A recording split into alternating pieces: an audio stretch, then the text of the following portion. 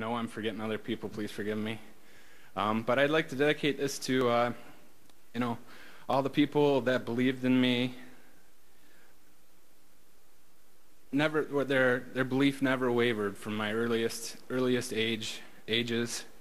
My parents, who I would love to have been here today, but they did me the favor of staying home and watching my children. So hi Kylie, hi Kelsey, hi Keegan, and